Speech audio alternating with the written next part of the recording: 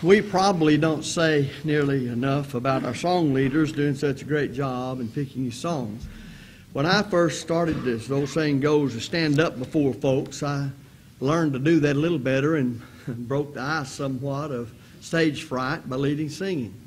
So I was leading singing before I ever started preaching. And I know what it's like to have to sit down, and not as a duty or a burden, but the responsibility to sit down and pick out songs, keeping in mind what we have sung, the kind of songs that ought to be sung, maybe at various parts or times during the worship. So we appreciate all of those who do our song leading, and so grateful for their ability and willingness to use it. Let's never underestimate the importance of singing in worship to God. If you would, please turn your Bibles to Jeremiah. That's in the Old Testament, you know. Verses 1 through 16. Jeremiah. In a little bit, we'll look at verses 1 through 16. But I am going back to a subject that in going through some of my old notes I ran into back in about 1981. Now, if it was the Jeremiah chapter 7. Did I say 7? What did I say, Jeremiah? Well, you're supposed to know what's on my mind. Jeremiah chapter 7. I was really wondering if you could find... maybe I should have said more about Jeremiah than just that it was in the Old Testament. So, going to that, we'll get to you in a minute. 1 through 16 is where we'll look in a moment. But I was going back through some things and found this, and there's so many rich studies in the Old Testament. I'll spend probably a lot more time there than we do because of the value it is in our living the Christian life under the authority of Christ, the New Testament. But we will simply call this study, Go Ye Now to Shiloh. We want in this sermon to emphasize the lessons to be learned by going with God to Shiloh. They're valuable lessons that can help all of us serve God. I'll touch on the verses in a moment. I won't just read the whole chapter right now, but when I get to the various verses, we'll look at it because it's 16 verses and it takes a little while to read all of it. Jeremiah, it's called the weeping prophet because he worked in the last days of Jerusalem and Judah. And he is lamenting the fact that God's judgment is being fulfilled upon them because of their persistent rebellion against him in so many ways over so many years. So he was a prophet chosen of God and sent to do his work in the southern kingdom. His was not a pleasant work.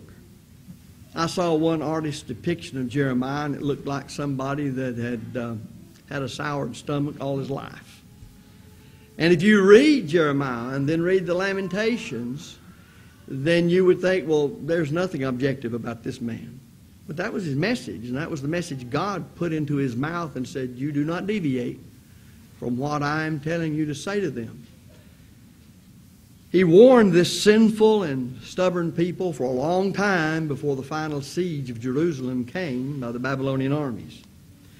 He, in fact, saw Judah passed from the prosperous conditions under Josiah to the terrible iniquity under the last 4 wicked kings who reigned over Judah.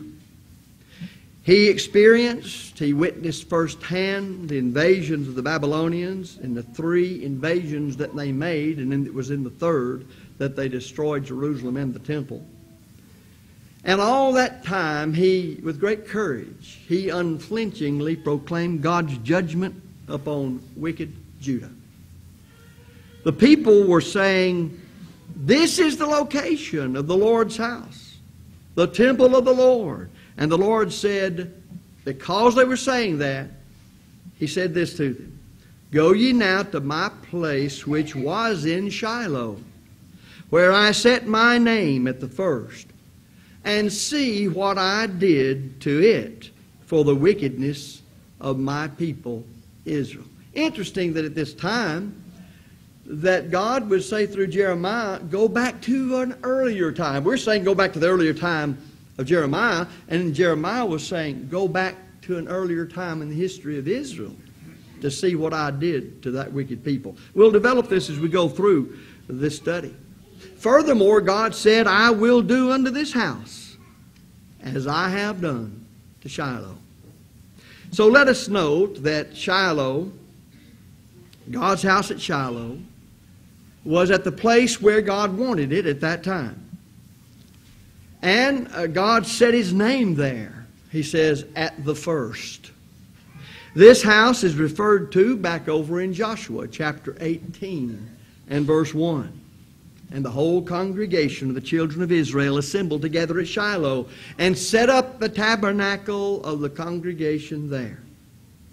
So it was there, in fact, that Joshua proceeded to draw the lots to divide the land of Canaan among the children of Israel.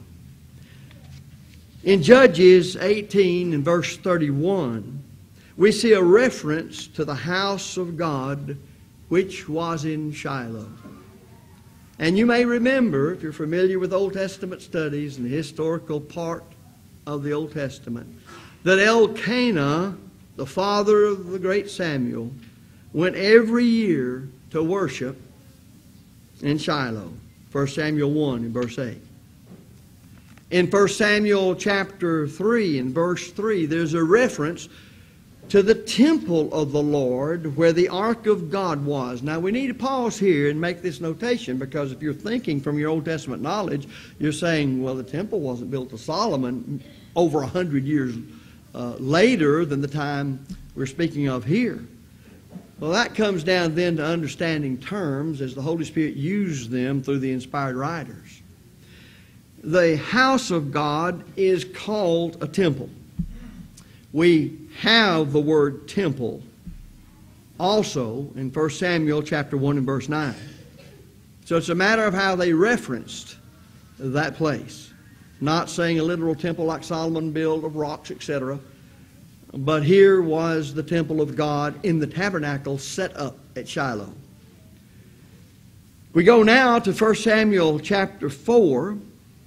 Nearly 300 years have gone by since the matters we just read in 1 Samuel regarding Shiloh.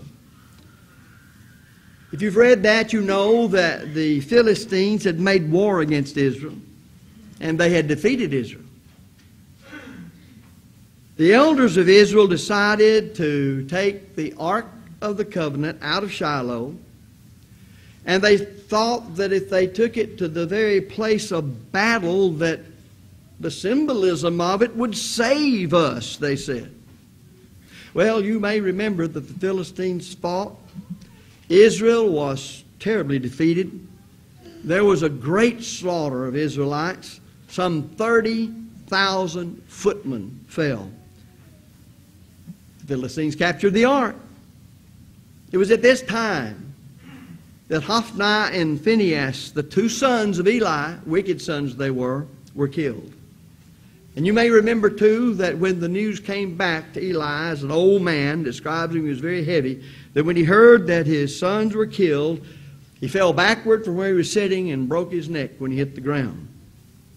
We also learned that when the wife of Phinehas had the information of the death of her husband and of her father-in-law, and that the ark of God was taken by the Philistines, she also died. And you may remember this. It's a pitiful sight. While she was dying, she named her newborn son, for she died in childbirth. And this is a name you'll recognize, though you may not associate it here. She named him Ichabod, saying, the glory is departed from Israel. Well, it was evidently at this time, when the Philistines were fighting against Israel, that God destroyed His house at Shiloh. Now, sometimes you don't realize this, but you can find some interesting references in the Psalms about certain of these matters. And in the 78th Psalm, we have this. Yet they tempted and provoked the Most High God, and kept not His testimonies, but turned back and dealt unfaithfully like their fathers. They were turned aside like a deceitful bow, for they provoked him to anger with their high places, and moved him to jealousy with their graven images. When God heard this, he was wroth, and greatly abhorred Israel, so that he forsook the tabernacle of Shiloh, the tent which he placed among men, and delivered his strength into captivity, and his glory into the enemy's hand. Psalm 78, 56 through 31. Thus we come down now to the sins of Judah, because God said, you know what happened back there. You know exactly why I did what I did. It's not something new to you. And as I did to them, so I shall do to you, and for the same reason. The sins of Judah, we learn, and now we go to these verses. You can take note of them. First of all, they were given over to idolatry, verses 9 and 18. Then we see that they had actually defiled the house of God, verse 11. Now, of course, they've had the temple for a long time that Solomon built. They simply refused to be obedient to God, verse 28. They were stubborn, verses 24 and 26. They walked in their own counsels, verse 24.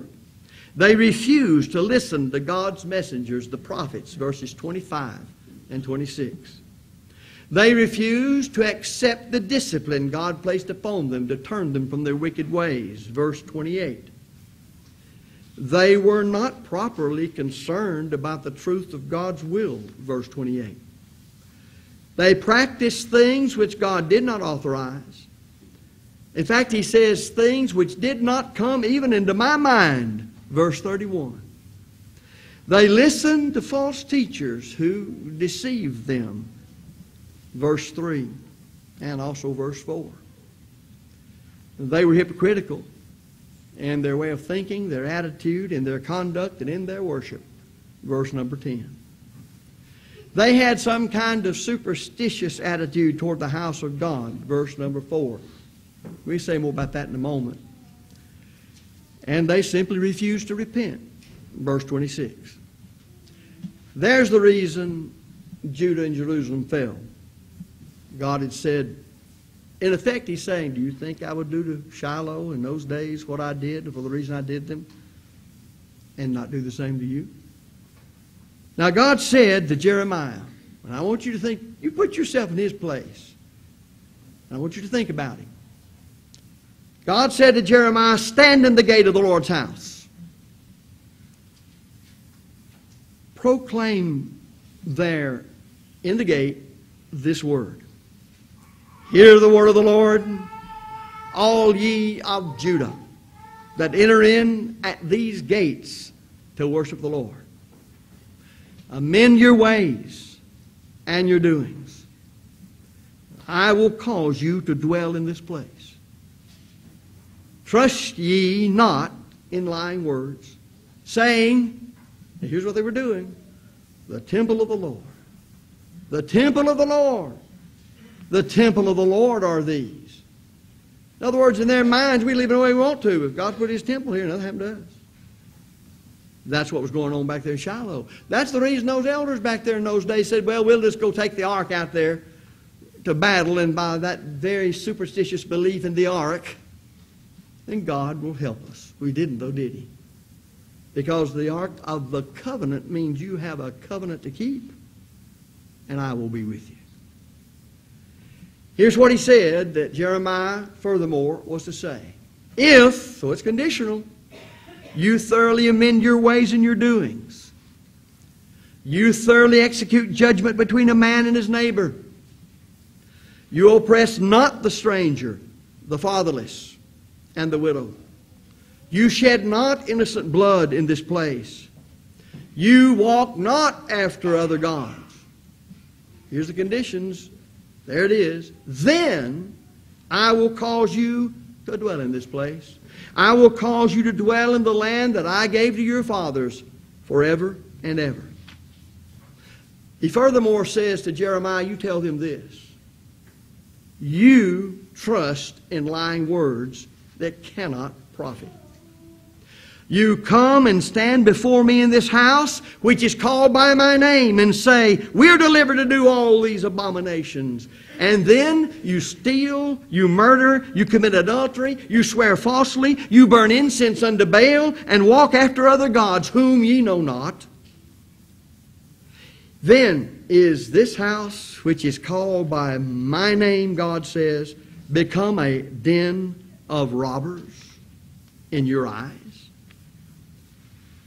But go ye now into my place which was in Shiloh, where I set my name at the first, and see what I did to it for the wickedness of my people Israel. And now, because ye have done all these works, I spake unto you, rising up early and speaking, but ye heard not. I called you, but ye answered not. Therefore, I will do unto this house, which is called by my name, wherein ye trust, and unto the place which I gave to you and to your fathers, as I have done to Shiloh. I will cast you out of my sight, as I have cast out all your brethren, even the whole seed of Ephraim. Now that's the northern kingdom, long gone because of the same reasons. And he tells then the prophet this, pray not for this people, neither lift up crying or prayer for them, neither make intercession to me, for I will not hear thee. I suggest to you, if you really want to be a faithful gospel preacher, do not stay long away from the prophets. God instructed Judah, we might say, to straighten up and fly right. In other words, it's in your power to do it. It was your power to leave off what you knew God said. It's your power to change your ways and come back to it. He said, amend your ways. Execute justice with each other. Do not oppress the outsider or the alien. Do not oppress the fatherless or the widows. Do not shed innocent blood. Don't go after other gods. Don't trust in deceptive words. Stop being hypocrites. Quit defiling my house. God said, Jeremiah, they will not listen to you. Do not pray for them. Do not intercede for them. I will destroy the temple. I will cast the people out of my sight. My anger and wrath will be poured out on this place. The Lord has rejected and forsaken the generation of His wrath. I will remove their joy. The land shall become waste. Go ye now to Shiloh. Let us all go to Shiloh. As Paul said of these things, they were written for our learning, that we through patience and comfort of the Scriptures, and he means the Old Testament Scriptures, might have hope. Romans 15 and verse 4. So go with me to Shiloh and let us learn that idolatry is sin.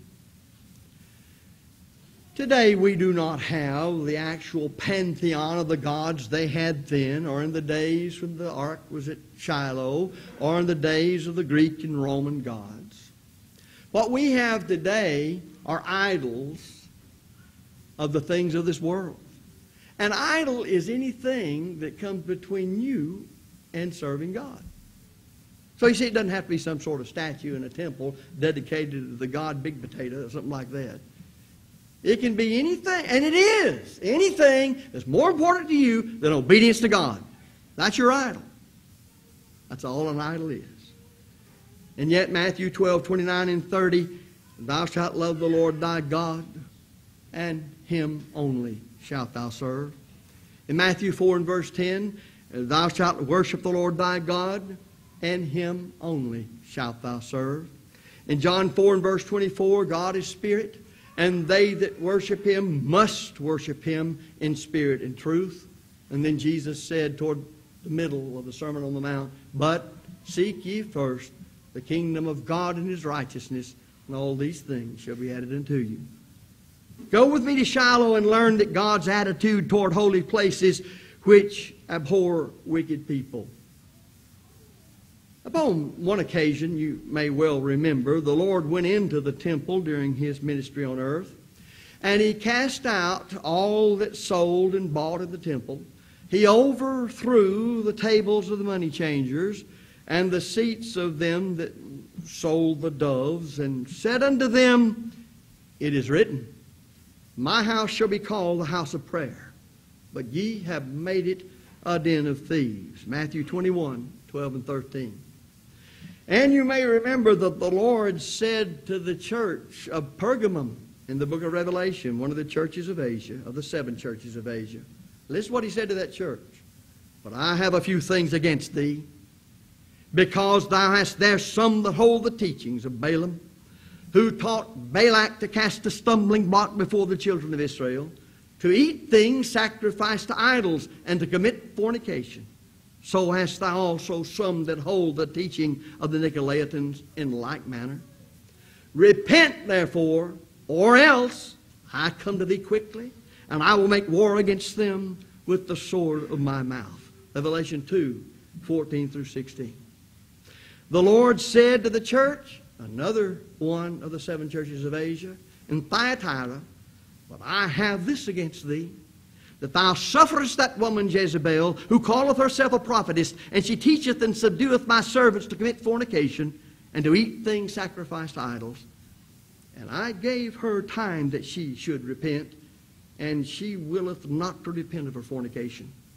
Behold, I cast her into a bed, and them that commit adultery with her into great tribulation, except they repent of her works. And I will kill her children with death. And all the churches shall know that I am He that searcheth the reins and hearts, and I will give unto each one of you according to your works. Revelation 2, 20 and 23. Now, do you think God's changed from the time of Shiloh to the time of Jeremiah to writing the last book of the Bible that the apostle of love wrote as Jesus talked about particular churches and the conduct that went on in them? Do we think God has changed His mind as He walks through the churches today, and He's changed His standard of right and wrong in Christian conduct? We see also as we go to Shiloh God's hatred of sin. The world has never understood, and I hate to say it, members of the church don't either, what sin really is in the sight of God. We play with sin, folks. We dibble and dabble with it. We act like it's dealing with some of our spoiled grandchildren. We need to study God's hatred for sin. That's a Bible doctrine. Have you ever done it? And we need to do it as seen, number one, in the price paid for man's redemption from the bondage of sin. And number two, in the light of the sacrifice on the cross of Calvary to make forgiveness of sins possible. God destroyed His own house at Shiloh when His people became so wicked they did not deserve the very symbol of His presence among them. Go with me to Shiloh and see the sin of trusting in lying words. Some were teaching that the fact that the temple was there was all the assurance they needed that God would bless them and not destroy Jerusalem. God stressed that these were lying words. These were the words of false doctrine. Paul refers to certain ones who were, according to him, perishing because they received not the love of the truth, that they might be saved. And the great apostle continues, and for this cause God sendeth them a working of error, that they should believe a lie, and that they might be judged who believe not the truth, but had pleasure in unrighteousness. 2 Thessalonians 2, 10 and 11. Go with me to Shiloh, and let's learn another lesson. It is the sin of attempting to worship superstitiously. I suggest to you most of the people today that are gathered together to worship are worshiping superstitiously.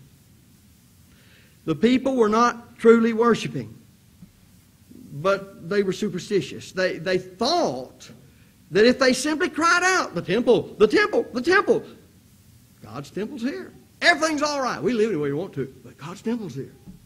After all, I'm a member of the church. I'm a member of the church. I'm a member of the church. God will just automatically give me the stamp that says, go to heaven. When one, as a matter of superstition, involves himself in some religious act or ceremony, he's not worshiping God. We must know whom we worship, and that's God. We must understand that God. How can I do it? As He's revealed Himself to me. We must study our duty to God. We must know what the acts of worship are. We must have the faith in God that the Word of God can only create in us, Romans 10:17. And we must act upon that faith. But go with me to Shiloh again and notice the lesson concerning the sin and, of course, the danger of seeking to find spiritual security in the wrong thing, as the wrong person, in the wrong place, in the wrong book, in the wrong religion. We could spend, how long could we spend just on that as you compare and contrast all things round about us religious with the divine volume? But He expects people to take that kind of time and be that interested and that concerned about what they believe, what they practice, where it came from, the attitude they have toward God and His Word. Go with me again to Shiloh and let's learn something about the tremendous wrath of Almighty God. You listen to people nowadays and they preach just some of the Bible. If they preach it at all, they're not going to spend much time on the wrath of God. You even have some of the so-called theologians of years ago saying, well, the God of the Old Testament is a God of wrath. The God of the New Testament is a God of peace and love and sweet cooings in your ear. And they forgot that the New Testament presents Jesus as a lamb. It also presents Him as a lion. He's both. What we do draws from Him the actions of the lamb or the actions of the lion. And when He comes back at the end of time, He'll come as a lion of the tribe of Judah in flaming fire, taking vengeance on them that know not God and that obey not the gospel of our Lord and Savior Jesus Christ, who shall punish them with everlasting fire from the presence of the Lord, and that will last forever. And then He says, but when He comes to those who are faithful, He'll come to be glorified in His saints. God is love, but because God is love, He hates sin. God is merciful, but God is filled with wrath. If you can't understand your study of the Bible, and I don't know how anybody can really engage in what's called study, real study, and say, well, that contradicts. It does not. Any more than it contradicts the loving parent who's always there to offer the security and the help to the child, but also will discipline that child for the child's own good. It's amazing to me what people can see among themselves, and they won't let God have any of it. Because they became so wicked, they did not deserve to continue to exist. You know what that tells me? Everything you read about God bringing judgment on ungodly people in the Bible is just saying, folks, that's the way I am, and someday all this whole system will cease, and I shall bring all people into final judgment. And every secret thing will be brought out. Notice as you go through the Bible rather hurriedly that you have all those people before the flood. They're destroyed because of their wickedness. The cities of Sodom and Gomorrah are destroyed because of wickedness. The Canaanite nations who were in the land of Canaan when Israel came to possess it, God through Israel destroyed them from off the land.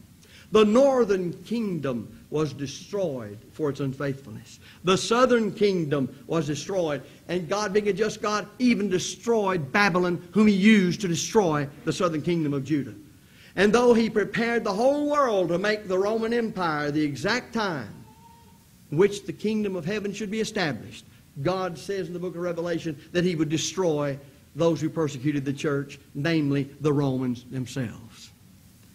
And the Bible teaches that very fact, and don't let anybody persuade you otherwise, that there is a place that he calls the lake of fire and brimstone, which is the second death. And if you'll go back and read in Revelation 21, the kind of people he shows that are going to be in there, and then go see the judgment parables the Lord gave, and you'll see people described just like those people who were there at the time God destroyed Shiloh and the time that he destroyed Jerusalem. We go to Shiloh and we also learn the desperate need, the crying need of genuine biblical repentance. Judah would not hear. Judah would not repent. God, though, commands all men everywhere to repent. Acts 17, verses 30 and 31. God commands his erring children to fully and completely and honestly repent. To Shiloh we go again to learn the ever-present danger of apostasy. I wish you'd go back home when you got a little more time and read and study and consider what is revealed in the beginning of the book of Judges, in Judges chapter 2, verses 7 through 14. Judges 2, 7 through 14. All those who lived throughout the days of Joshua and the children of Israel were faithful to God. All those who lived in the time of the elders who outlived Joshua were faithful to God. But it was in the third generation that those people forgot what God had done for Israel, and they apostatized. Please get this. We're never more than one generation away from possible apostasy. I would be so bold as to say that we're never more than 5 years away from possible apostasy. The work we've accomplished today and yesterday mean nothing if we don't accomplish that work every day as long as we're here. We must be steadfast in preaching. We must be steadfast in teaching the truth, the whole truth, and nothing but the truth on every subject and every issue, and exposing every false doctrine. And woe be to the people who say, cry not, silence yourself, we've heard enough about that, leave us alone, we knew that to begin with, tell us sweet things, tickle our ears, don't bother us. If you find that attitude beginning to drift into your mind, you are walking on a precipice, and one step will put you over the edge. Already Satan's having his way with you. You don't even know it. Go with me to Shiloh and see the sin of false religions. The Bible plainly teaches there's one plan, and only one plan, for man's salvation today, the gospel plan. There's many plans of salvation to save you, as there are saviors to save you. When men are, 1, religious, number 2, zealous, number 3, ignorant of God's plan, Paul describes those people, you know, in Romans chapter 2 and 3. You know what they do? Just what he tells us they did in Romans chapter 2 and 3. They set up their own religions. It's been in the history of man. It's what they do.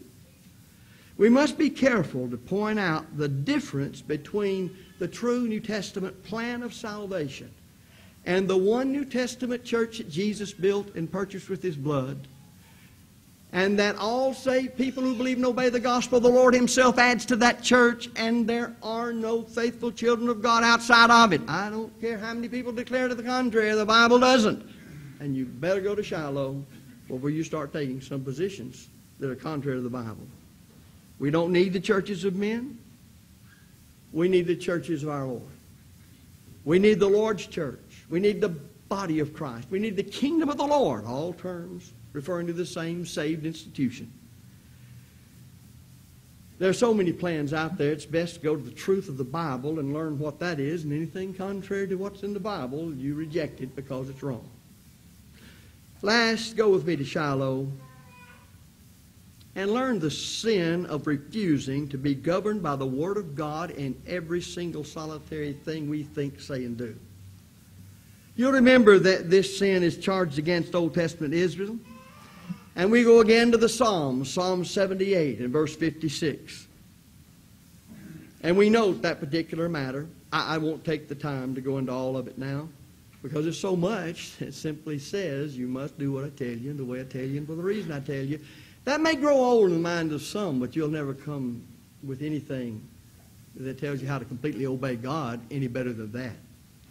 As God's people, we are instructed to be governed by His Word, turning either to the right hand or to the left hand. Any kind of deviation from it is sin. We must walk by faith. But faith comes by hearing the Word of God, Romans 10:17. And to walk by faith is to walk as the Word of God leads you, guides you, and directs you, 2 Corinthians 5:7. And without faith, it's impossible to please Him. Hebrews 11 and verse 6. Well, here are some of the lessons, you may find others, that we learn when we take God's advice that He gave to Jeremiah and told him to stand in that wicked city Jerusalem and declare to them their conditions. And he says, go with me to Shiloh. I will do to you what I did to them, and for the same reason. Is there any reason to believe He's changed? Is there any reason to believe as He looks down on your life, your thinking, your planning, your motives, your desires, your involvement in this world, and think that He judges you on anything different than the New Testament of Jesus Christ? If it is, I'd like to find it out, because Jesus said, he that rejecteth me and receiveth not my words hath one that judgeth him. The words that I have spoken, the same shall judge him in the last day. John 12 and verse 48.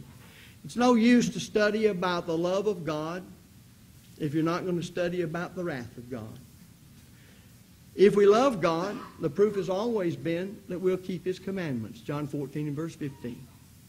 If we have great faith in God, it will always be formed by the rightly divided Word of God, because faith comes by hearing the Word of God, Romans 10:17.